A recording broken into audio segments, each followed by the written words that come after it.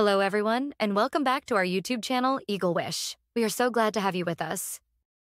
In this video, we are excited to dive into another awesome biology investigatory project, Immunity. Before we get started, let's take a quick look at our roadmap for this video. Here's an index outlining all the key areas we'll be exploring in this video. First of all, we want to give a huge shout out to everyone who helped us bring this project to life. We're thrilled to share our project certificate and a heartfelt acknowledgement to all those amazing individuals.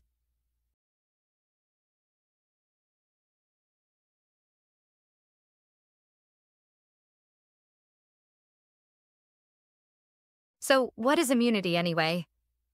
We'll kick things off with a brief introduction to this essential defense system.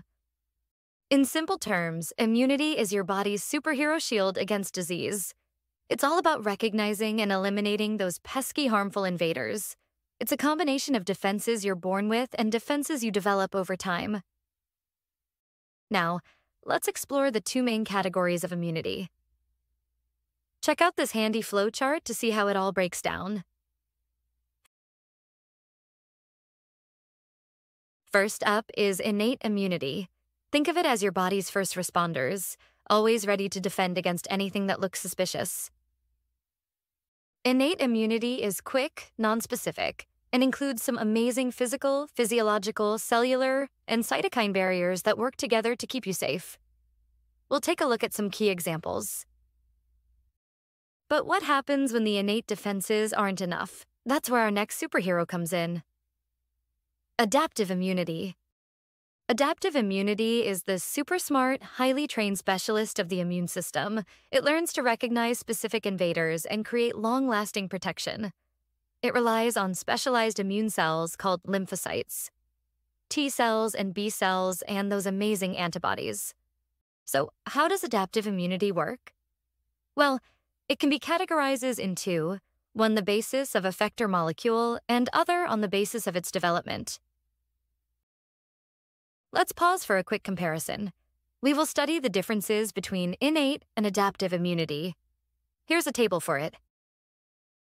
First, let's examine adaptive immunity based on effector molecules. Humoral immunity. Humoral immunity is like sending in a team of targeted missiles. Those missiles are the antibodies. These antibodies are produced by B lymphocytes. These antibodies roam through the bloodstream, identify those extracellular pathogens.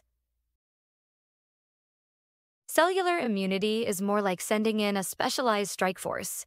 Instead of antibodies, specialized immune cells called T lymphocytes directly attack infected cells, tumor cells, or foreign tissues. Time for another comparison. Here's a concise table highlighting the differences between humoral and cellular immunity. Now, we'll shift gears and explore how immunity develops. We will start with active immunity. Active immunity is like building your own superhero suit. When exposed to an antigen, your body gears up and actively builds its own defenses like antibodies or immune cells. It is through infection or vaccination. Next, we'll look at passive immunity. It is for short-term only. Passive immunity is like borrowing a superhero suit. This type of immunity occurs when a person receives pre-made antibodies, providing immediate but temporary protection. Want a quick recap? Here's a table to highlight the differences between active and passive immunity. Now let's discuss about antibody. Antibodies are Y-shaped proteins, like tiny guided missiles, crafted by B cells to neutralize specific threats, and are the central role in immune response. There are 5 types of immunoglobulin: IgG, IgA, IgM, IgE, and IgD. Last but not least, we want to give you a brief overview on autoimmunity when the superhero goes rogue.